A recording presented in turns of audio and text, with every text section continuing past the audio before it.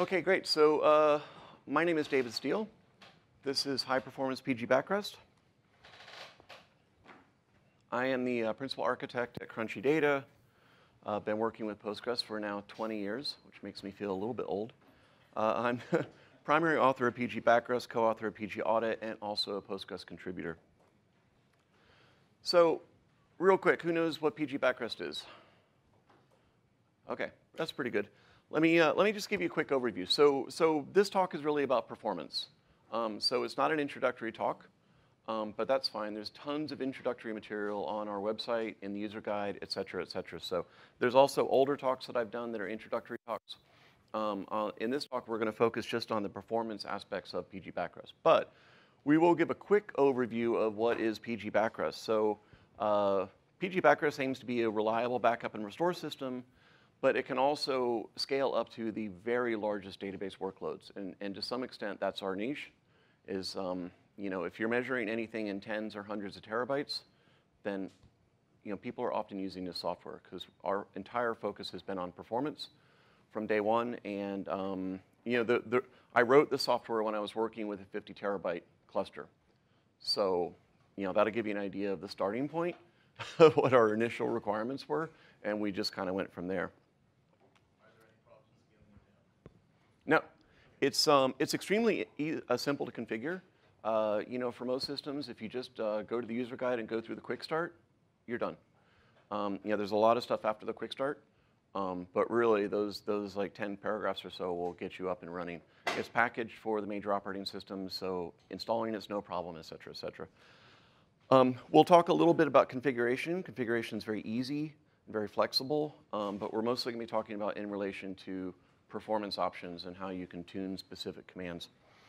So we have a really strong emphasis on performance because of the initial way the software started. And so from the start, we built parallel operation, asynchronous operation into everything because that's what we needed to keep our systems running. We have like pretty all other backup software. We have backup from standby. As well, which it's not exactly a performance option in terms of making the backup run faster, but it'll make your primary perform better because it takes the load off the primary and puts that onto one of your standbys. And we have a really, really advanced configuration system. There are numerous ways to configure pgBackRest. You can tune each command exactly to the number of process max, et cetera. So that kind of tuning allows you to say, have process max set one way for this command, a different way for this command. Per cluster, you can do those settings, so you can really tune everything to exactly the way you want. So pgBackRest has a bunch of commands. I think we're at about 20 right now. But there are 4 big ones. These are the core commands, okay? The first one is archive push. This is the one that allows you to allows Postgres, really, because it's the one initiating this command, to push a wall segment to the repository. Everyone know what wall is? Mostly? Okay, so just really quickly, write-ahead log is the thing that allows your database to recover from a backup. So no backup is complete without at least some write-ahead log. And this is the write-ahead log that we say you need to get to consistency. And it's the write-ahead log that was generated during the backup. After that, there's more write-ahead log, and you can play that too if you want to get to some point in time. But the write-ahead log that was generated during the backup must be replayed. It's not an option. You can't just say, oh, I want to stop in the middle of the backup. You can't do that. If you want to stop at a target in the middle of the backup, you're going to have to pick a previous backup and then play forward to that target. But that area where you're resolving your consistency, you can't mess with that. The second thing is the backup, right? So archive push is an operation that's going on continuously all the time. Backups are periodic, so you're going to take maybe a full backup once a week, differential backup twice a week or once a day, incremental backups at whatever interval you feel is appropriate. Backup schedules are contentious topics, so I try not to get into it, but we support all 3 of the major backup types, and you basically are free to pick what you like. The next command is, so now we're on the other side. So archive push and backup are both related to backup. This is getting your data into the repository in a safe fashion so that you can later retrieve it. Archive get is one of the tools that helps you do that. And it allows Postgres to actually retrieve a completed wall segment from the repository. And then finally, there's restore. Now, everyone knows what Postgres recovery is. In BackRest, we make a very fine distinction between restore and recovery. So restore is what BackRest does. Restore is the initial operation of copying the files back to the system that Postgres needs to begin recovery. BackRest does not do recovery. That's Postgres' job. All we do is give it the data it needs to do recovery. So the initial part of that is copying back all the files to the system. The second part is setting up the archive get command. That's called restore command in Postgres, right? So restore underscore command, we call it archive get. Setting that up so that now Postgres has the initial state, and then it can go retrieve whatever wall it needs to get you to consistency, and eventually get you to a point in time if that's what you're interested in. So let's talk about features. So in archive push, we not only have parallelism, but we have asynchronous operation. So that means that when you kick off an archive push command, it will optionally also start another process in the background asynchronously and then return from the archive push. So let's say you're pushing wall segment 1. It'll go in, it'll say, okay, well, I haven't pushed wall segment 1 yet. I'll start this other process to start pushing segments. As soon as that foreground process sees that wall segment 1 is pushed, it will return to Postgres with success. The asynchronous process continues on, right? And it actually looks in the archive status directory for .ready files, and it can tell what, because Postgres is running ahead of what we're doing. And so it's able to go, okay, well, I see there are 100 wall files that have already been completed. I'm going to go ahead and push those up to the archive. Because this interface, this archive command interface is a little bit creaky and a little bit slow. Did anyone go to my unconference session yesterday about? Yeah. So that's exactly the type of thing that I'm trying to correct with the archiver extension. But for now, Postgres wants to do this system call, this external call for every single wall file that it wants to verify has been pushed. So we basically work in the background, we create these status files, so the foreground process does one of two things. It either says, well, it sees a status file that says, yeah, this thing has already been pushed to the archive, I can just return success. Or it doesn't see a status file, and it starts up the async process and then waits for that OK file to show up. And yeah, so the status of each wall segment is stored locally.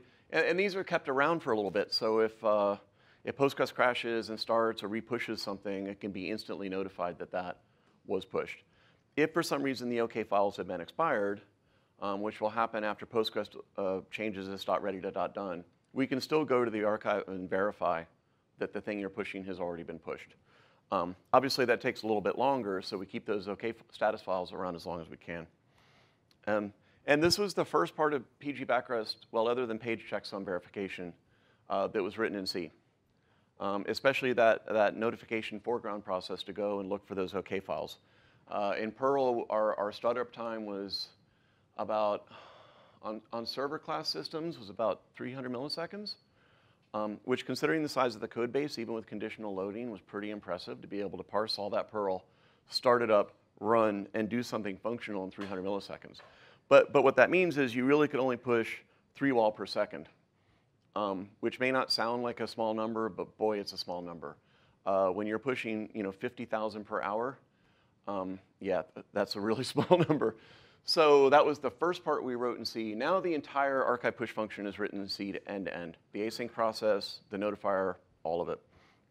So it is as fast as it can be. And then on top of that, we have parallelism. So once the async process starts up, it will spawn any number of worker threads, whatever you tell it, and it'll go start doing work. This is especially important for this step, compression. Checksumming is not that expensive. Encryption, a little more expensive than checksumming, but boy, compression, that's the one that gets you.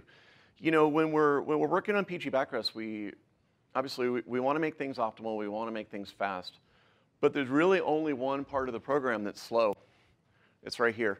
So in other places, we skew very much towards correctness and safety and clarity because we know 99% of our stuff is here. It's actually 95 because these guys, checksumming can take a bit of time too. We checksum everything. And this isn't a talk about safety, but We checksum everything. Nothing is not checksummed. We also don't store, and this is a performance thing, but we don't store anything locally. So this all happens in stream through a filtering system that we wrote. So the files come off a disk, they go through the filtering, and then they're pushed off to disk, to a remote server, to S3, wherever it is your repo is sitting. They can be pushed off to a remote server and then to S3. There's a variety of ways you can configure it. So let's look at the configuration. This is pretty simple. So this is a basic async configuration. By default, BackRest does synchronous archiving, and no configuration is required for that. So this is the idea of small databases are easy to configure, right? Really, for a small database, all you really need is point it at the database and optionally create, change the archive, the repo directory. Normally, you're going to do that because the default is var pgBackRest, var lib pgBackRest, right? You don't really want to store stuff there.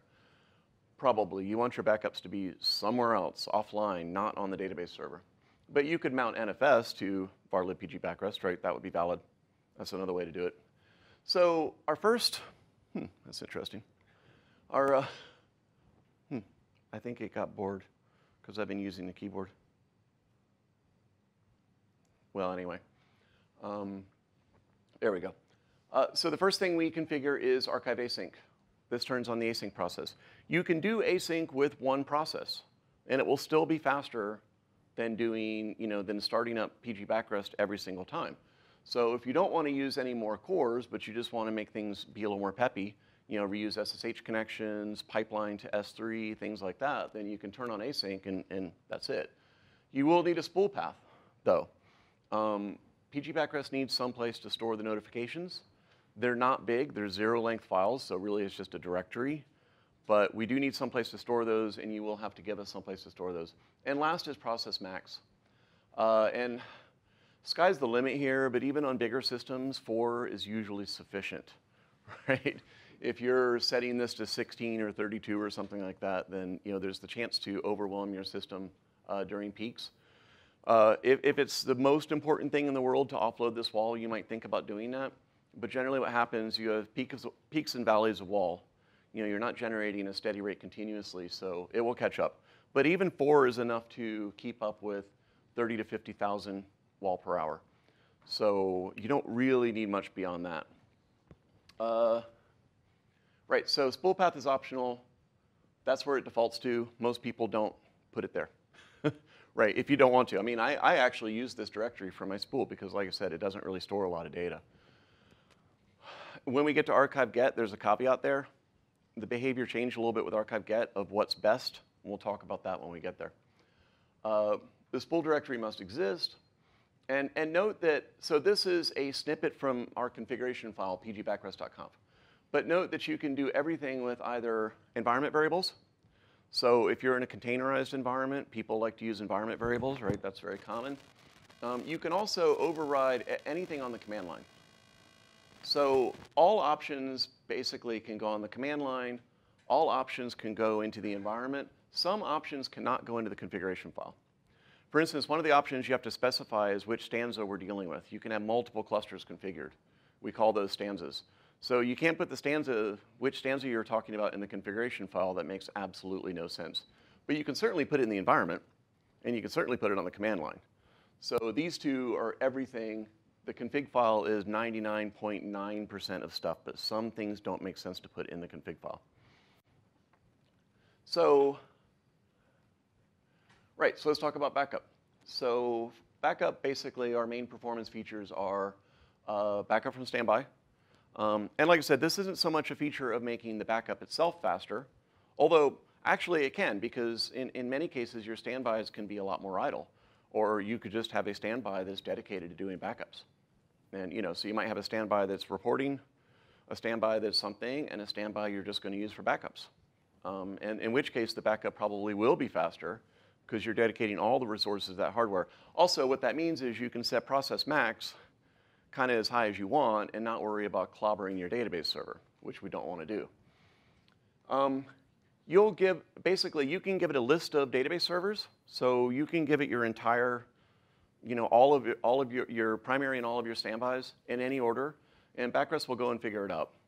So it'll find the primary, and it'll basically take the first live standby and do the backup. So the question is, why do we need the primary? Because the standard backup from standby methodology does not use a primary. The reason we do that is we actually create a primary style backup so it looks like a backup was taken from a primary. The other thing that's really nice, and we haven't actually implemented this yet because demand has been just starting to pick up for this idea, but this means we can do the backup across as many standbys as we want. So we can parallelize that backup across any amount of hardware that you would like. Yeah, sorry.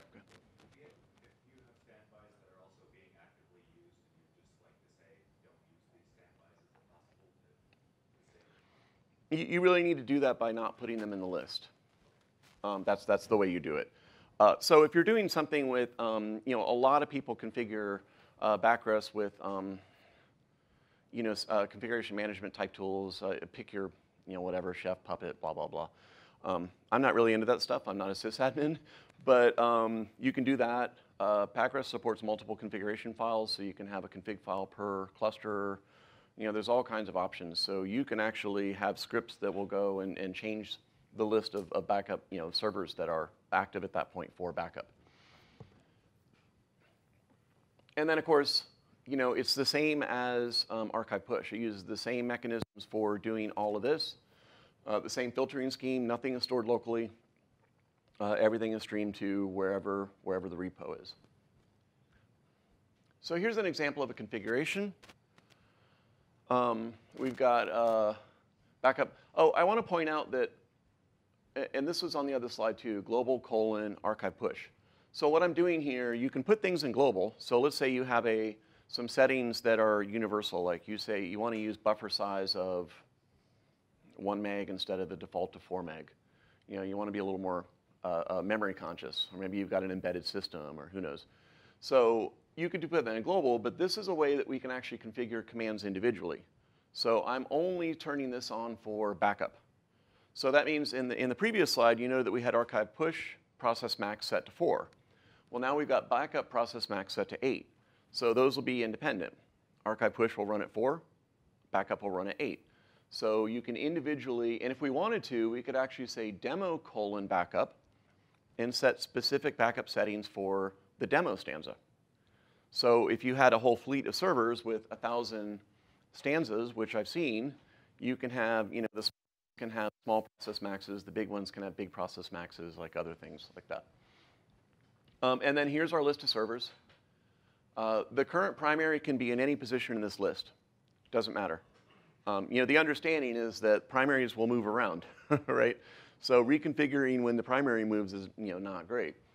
And then the first live standby found will be used to perform the backup. At some point in the future, we will turn on our super uber use all the standbys for backups, and that'll be an option that you'll need to turn on. Because people will already have things like this, and we don't want to suddenly change the behavior by, hitting all their standbys with backup. Even though each standby would be, get less load than the one standby that currently gets chosen. Question? All right, well, if you remember it, let me know. All right, so the next one to talk about is archive get. So now we're on the other side, right? So we've been talking about how to get our stuff safely and efficiently to the repository. That's step one. But really, in my other talk, I have a little quote that I found somewhere on the internet. It's called Schrodinger's backup. Essentially, the state of any backup is unknown until it's been restored, right? So this is the other half. And this isn't a talk about backup correctness, but I really want to implore you, if you are taking backups, please do restores. Test your restores. And what I like to do here, I have something, kind of a concept I call living backups, and that is it's really painful and annoying and disruptive to have some kind of like fire drill to do your restores once a month. Some companies will do this, and they'll say, you must do a restore to make sure that we know the procedures work. What I prefer to do is to have restores actually integrated into the enterprise. So maybe you're doing restores to a offline reporting server. Maybe you're doing restores into your pre-prod environment. Maybe you're doing restores into your, I mean, you pick it, right? But the idea is if the restore mechanism is a regular thing that your company is doing, then when you get to the point where it's time to do a restore, people aren't going to be frightened. You know, it'll be a lower pressure situation because they're like, oh yeah, I know how to do this. I've done this before. This is, you know, no problem, right? So make your restores part of your workflow. Don't have that emergency moment at 1 a.m. be the first time that you're going to do a restore. Not a great idea. So archive get also works asynchronously and in parallel, just like archive push.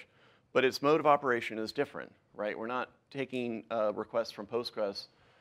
Well, we are, right? So Postgres is gonna tell us like, hey, I need this wall segment. And we can bet, right, we're fairly certain that if it asks for wall segment 1, pretty soon it's going to be asking for wall segment 2, right? And if we don't have that in hand, we're going to have to tell Postgres, okay, wait a minute, let me go get that and I'll be back. So what we do instead is we build a queue of the wall segments that Postgres is going to need. And you can set the size of this queue and stuff like that. We'll talk about that in a moment. And then we build up that queue in the background, and Postgres will be requesting things in the foreground, and we can just hand it the wall segment and say, here, here, here, here. This is where the spool directory starts to matter. So before I told you it didn't really matter where the spool directory was, right? It could just be in varlib, pgBackRest, whatever, or varspool, pgBackRest rather.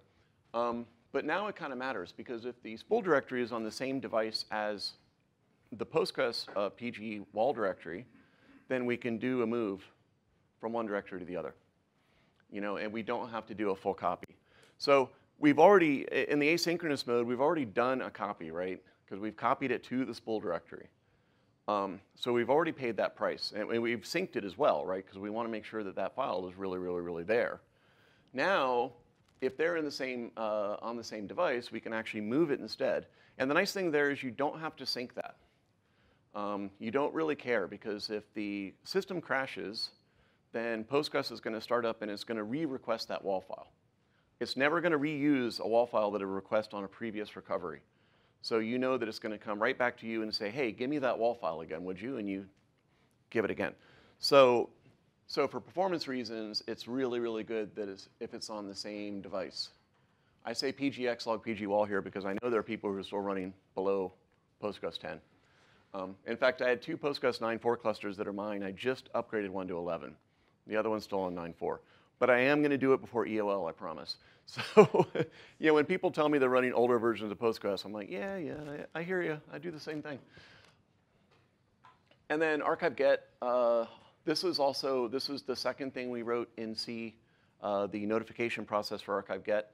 And now archive get is end-to-end written in C as well. And again, it uses the same mechanism. All the file copies, all the file transfers work exactly the same way in pgBackRest. This is all code we wrote. Yeah, Nick, what's up? How does pgBackRest know that it actually fsync? Okay, well, that's a good question. Because the pgBackRest fsync mechanism is the simple as possible. So you're probably referring to the problems that that Postgres has had with fsync, are you? So you, Postgres, like, let's say your server crashed. Yeah. In recovery. Now Postgres is requesting the files again, right? Yeah. So it tells pgBackRest, like, give me this file. And will pgBackRest go and fetch it again from the remote storage if it has already did that and fsynced it successfully? It won't. It won't. How does it know that it shouldn't? Okay, the way it knows is this is the standard POSIX technique, because spool directories are always POSIX directories. You know, they're always on a POSIX compliant file system. And so we do the standard technique of copy it to a temp file, sync it, remove it, sync the directory. Right? So in that case, the worst thing that can happen is the file can disappear. Right? Because you sync the file, then you rename it, but now you've got to sync the directory. If something goes wrong with that directory sync, then that file will disappear. You know, the rename will not happen. And in that case, what you'll do is you'll go fetch it again, in that case. But if the file exists with the correct name, then, you know, this is the same way that Postgres does durable renames. We're confident that's correct. But trust but verify, right? So like I said before, pgBackRest checksums everything. Everything. So And so does Postgres, in this case at least. So if we're dealing with things we've copied over to the repo, we're going to rechecksum that when we copy it back. You know, we never trust a thing off in the repo. All kinds of things happen to repositories, right? So when we're doing an archive get to get that file back, we re-verify the SHA-1 checksum against the original checksum. If it fails, you've got a problem. Additionally, wall segments, Postgres can tell if they're corrupt because they have internal checksums. So you'll also get a error from Postgres. So if somehow, because the one thing we're not protecting against here is pgBackRest syncs the file, someone comes along and corrupts it, and then we hand it to Postgres.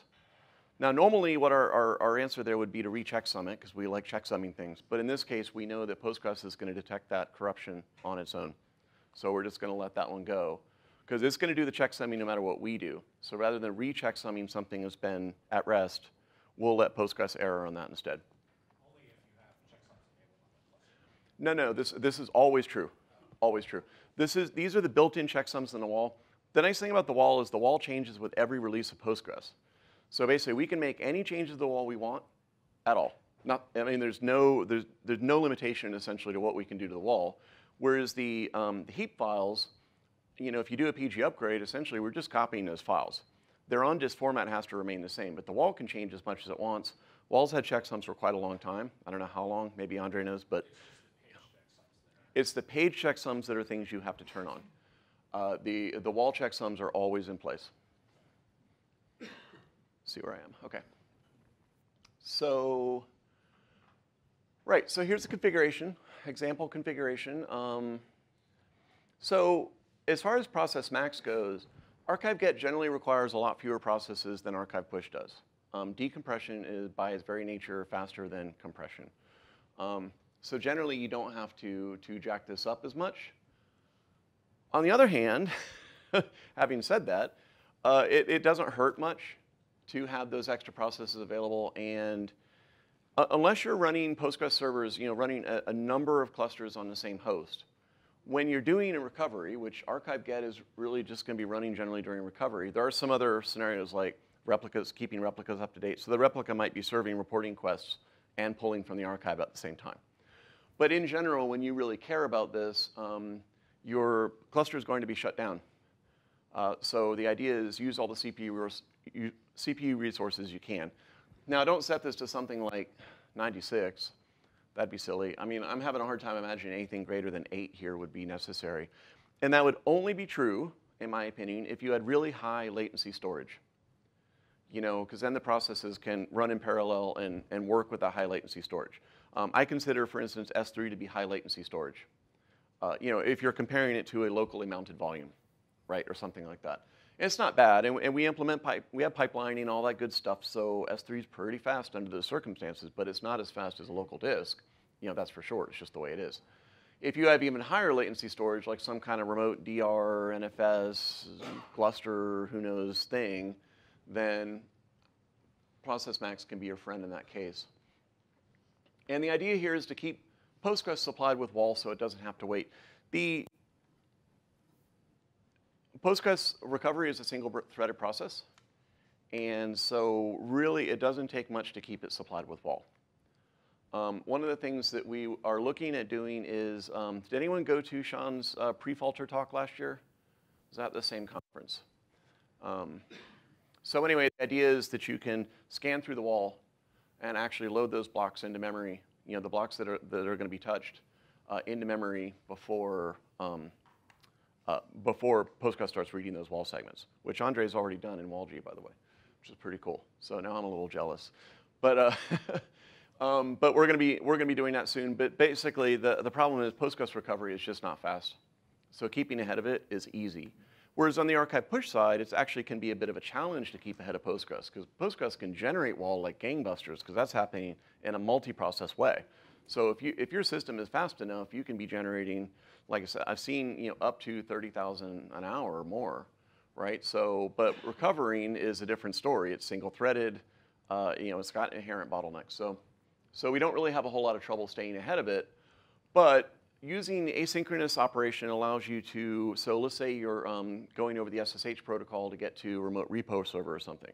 You don't have to start up an SSH connection every time that you get a wall segment. Same thing is true for S3s. Since we have pipelining, you don't have to negotiate a new TLS connection every time you're going to ask for something. If you're pulling down 64 wall files, they're just going to come through bang, bang, bang, bang. So even though Postgres is slow, and this was the last function we made async and parallel. And the reason is that with some configuration like control master and some other stuff, you could generally keep ahead of Postgres without any real significant problems, so we didn't worry about it too much. But especially with the addition of the S3 storage driver, the additional latency that was added there totally made this worth it. All right, so this is really important. Restore performance is more important than backup performance, right? So I get a lot of people who are really stressed out about how fast they want to get their backups to run as fast as possible. So I ask them how long their backups are taking to run. They'll be like, oh, they're 6 hours. Our full backups are 6 hours. I'm like, well, that's great. I said, slow it down. Reduce process max. What's your process max? And they'll say, well, process max is 4 or 8 or whatever. I'm like, cut that in half. If your full backups are running in 12 hours or less, you're golden. Why worry? And the last thing you want to do is put load on systems that you don't have to do, or load on your network that you don't have to do.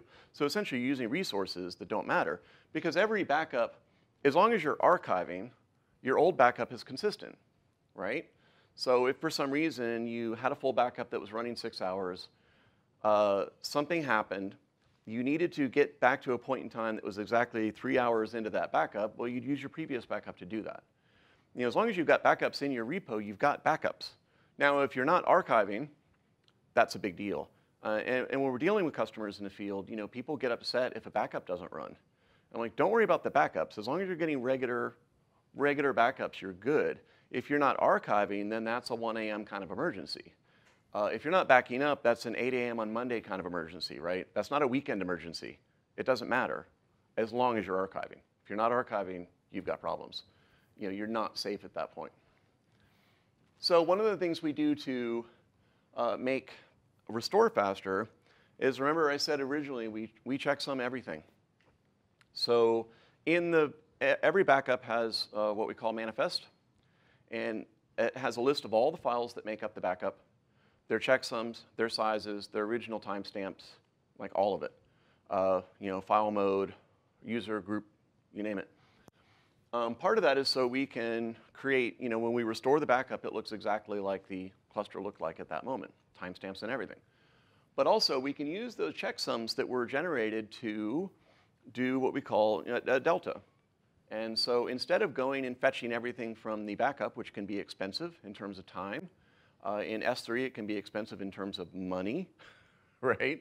So now we're not just talking about time anymore and maybe resources, we're talking about actual cash that you're going to have to spend to get your data back from S3. So instead what we can do is go and checksum all the files in the local directory. So if there's any file in the local directory that doesn't exist in the manifest, we kill it. It just gets deleted, right? If there's a file that exists, we checksum it first using the original SHA-1 checks, and compare it against the SHA-1 checksum that we originally stored. And so then we can say, well, if this is the same file, there's nothing to do, and we move on. If the file doesn't exist, or if the checksum does not match, then you need to pull it from storage. And I frequently get people who are just like, because they're just doing test stuff really, they're not doing much. They'll say, well, I'll do a restore, and then I'll play around with a couple things, and I'll do another restore, and the restore takes 2 seconds. And they can't understand how it's a 2-second restore. And I'm like, well, you didn't really change anything. It's like, it's very, very fast if you don't change stuff. 2 seconds is an exaggeration, minute, whatever. Because you still have to checksum the files. We don't trust. We verify, right? So even if the timestamps haven't changed, even if the cluster looks pretty idle, we're going to go sweep through, check all those checksums again, and make sure that nothing has actually changed. And yeah, so that means we only transfer the files that have changed since the last backup. Now, to say that if you're using pgBackRest, this is not the default mode. The default mode is that it expects an empty directory, and if the directory is not empty, it's going to give you an error. But it will then suggest, like, hey, did you mean, you could run -- delta. That might be a cool option for you. So, oops. So yeah, you definitely want to turn on delta. Very important. And then, I don't know. I just put this on every slide. But I don't really have much to talk about after the first time, so maybe I should kill it. But I just want to make it clear that, again, All of this is running in parallel to the degree that you specify. So restore process max equals 16 in this case. So we had archive push at 4, archive get at 2, backup at 8, and restore at 16. And so these are, like relatively good ratios, right? So not the exact numbers, but say maybe, restore should generally be about twice backup or even 3 times backup. Archive get should be half of archive push, whatever those numbers happen to be. Right? It's just a general benchmark. And then we're going to turn on delta all the time. Delta does some additional checks to, you may get some weird errors because if your Postgres, delta wants to check to see that you're really restoring to a Postgres cluster. So it's going to expect to see certain things. It wants to see a PG version file in the root. If it doesn't see a PG version file, it wants to see the file that backrest drops in when it's doing a restore. It has its own status file it drops in there when it's in the restore. Because if the PG version file is somehow changed, like let's say we're doing a delta against to a previous version of Postgres. We went to 9.5, we didn't like 9.5. Now we're going to restore back to 9.4. Well, the PG version file is going to get deleted because it's different, right? It'll fail as checksum and it's going to get deleted. So we have our own status file we put in. If neither of those files are fine, you're going to get an error. And it's going to force you to go clean the directory out because we don't want you, say, pointing at root and say, well, I'm just going to restore root and then whoosh. You can run pgBackRest as root. And this is useful if you want to, get the permissions set a certain way that a user wouldn't be able to do or whatever. I don't recommend it, just like anything else. Don't run as root. Never run as root, but you can. And even, well, think about this. Even if you're running as Postgres, let's think about varlib PostgreSQL, right? You could have, or varlib PGSQL. You could have all these clusters in there, right, that are just going to get completely wiped out if you point at the wrong place. So if you get those weird errors, it'll tell you, it'll say, hey, this doesn't look like a Postgres directory to me. I can't do this. You're going to have to go and manually do the wipe yourself. This is exceedingly rare. I've never actually gotten an issue for this. You really have to have some kind of weird failure scenario in the middle of the restore to get in that situation. We do try to prevent it. But there is a race condition between when our status file is written, when PG version is deleted, like that kind of stuff. So it's possible. It can happen. So I talked about this a little bit before, but I want to mention it again, that process max is not just good for getting more cores going. If you have high latency storage, you can use this to overcome some of that latency. Because you're still going to be waiting, but you're going to have 8 processes doing it instead of 4 or 2. And this is the kind of the exception to what I talked about before, where you want to keep archive push and archive get kind of low. If you have the situation where you have very high latency storage and you're not getting the throughput that you want, then this is one way to solve that. In the case of S3, pipelining should mostly deal with this situation, but you're still going to have latency for the new requests. There's no TLS connection, but you still have to push a request up. I have seen, I had a user report a couple of years ago that they were seeing 8 seconds of latency from where they were in Eastern Europe to S3 to get their stuff out. It's just like a 4 meg file. So a 16 meg file compressed to 4 meg. And it was taking about 8 seconds. And I said, okay, well, that's a long time. But try it with the AWS CLI and see what the timings are. And from the CLI, it was actually 9 seconds. So backrest was consistently beating the CLI. But it is what it is, right? I can't help that kind of latency to some extent. We do everything we can. So all those comments about S3, that's if you have a local database and the archive is in S3? In S3. Okay, because there was talk earlier where the actual database is up to S3 and that it shouldn't be as much of a problem. Well, you mean the database was in AWS and the repo was in S3? Yeah. Yes, exactly. So yeah. So if you're in, if you're in the Amazon network, your S3 performance is going to be significantly better, right? That's just the way it goes. And it's not, Amazon may be gaming that to some extent, but the fact is you're on their network on who knows what kind of switches, right? I mean, so it's just going to be faster. So if you want the best performance, run an AWS. But I know tons and tons of people, including myself, who don't run an AWS but use S3 for backup storage, and the performance is perfectly acceptable. You know, if you're here in the United States and you've got a hosted server someplace, it's not going to be a problem. But having said that, it's slower than running locally. So we are working on multi-repo support. So you can have a nearline repo with a couple of backups, and then longer-term storage out in S3. And backrest will, whatever recovery point you need to get to, it'll automatically select a repo and go get the backup from there. Because restoring locally is still a lot faster. And if getting that data back incredibly quickly is your priority, then that's what you do. Compression. So there are some ways you can get some economy by changing compression settings. For instance, you can set the compress level down to 3. And that will give you quite a bit better performance for not that much loss, about 20% loss generally in compression ratio. So if speed is more important to you than network I/O and storage, then you can do that. We are also introducing LZ4 support this summer. At long last, we have enough of the code in C now that we can actually add a new feature. Yay! And this is a faster alternative to gzip. Now it'll give you the compression ratios are similar to a gzip level 3. Sometimes worse, sometimes a little better, but it's like 5 times faster. So yeah, it's really, really worth it. LZ4 is fantastic.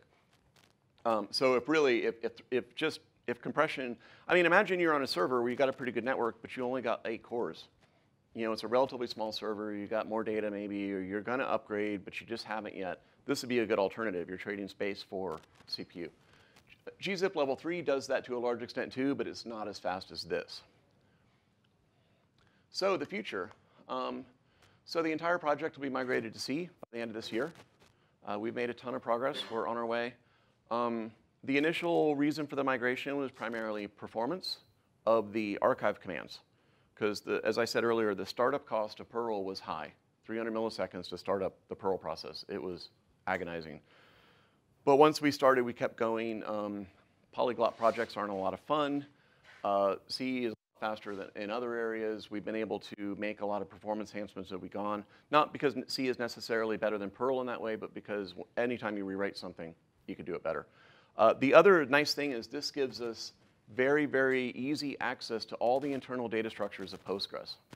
So for instance, reading PG control, reading wall files, reading all that, it becomes trivially simple because we have an interface layer where we literally, per version, just copy stuff from Postgres and say from Postgres 8.3 to 9.1, this function looked this way, boom. And it's just in there. It's a copy-paste operation.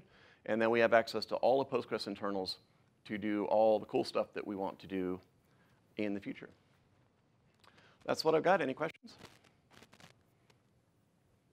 When you're specifying the list of hooks to backup, what format is the name? Is that like domain names, IP